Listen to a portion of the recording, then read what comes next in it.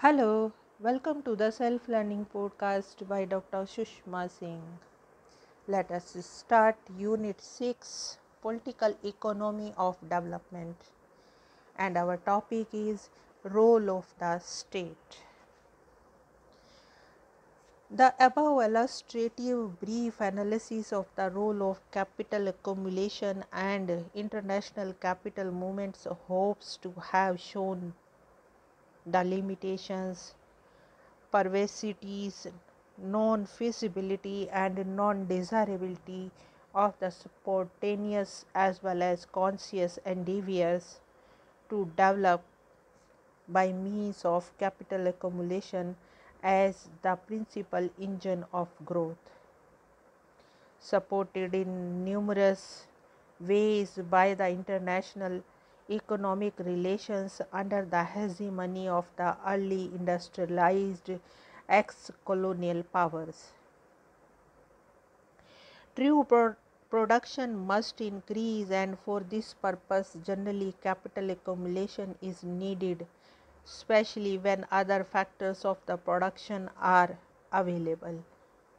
But this is a mean to numerous higher ends and has to be the result of changes in the socio-economic institutional structure prevalent in the poor countries, which thwart the development at micro and macro levels. By living unchanged and in fact strengthening the existing dysfunctional, distorted and anti-developmental structures, institutions and relationships, and depending on capital formation as the prime major instrument in such a framework, one would strengthen the enemy's alienation, oppression and denial of human and national potential. Development is basically a socio-economic exercise.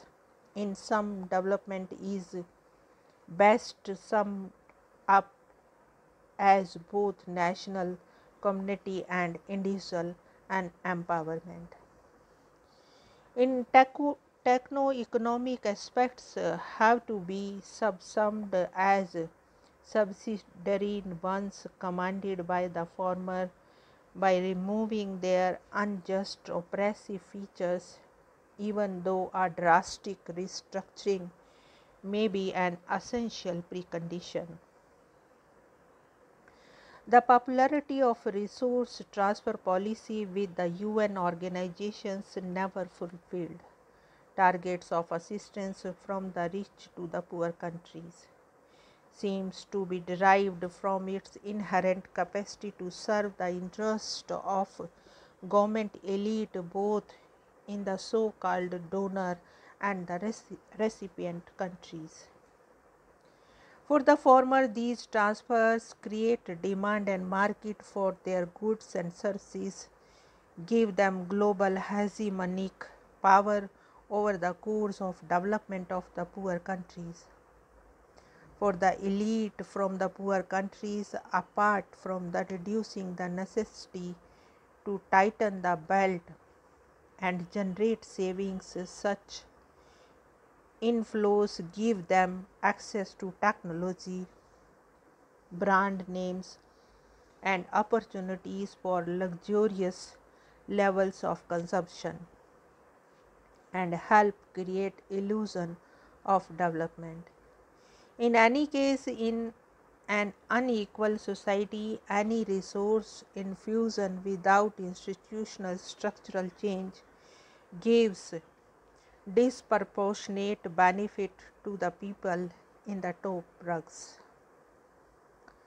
The PED critique of the conventional development economics goes beyond a critical examination of the policy variable of capital accumulation.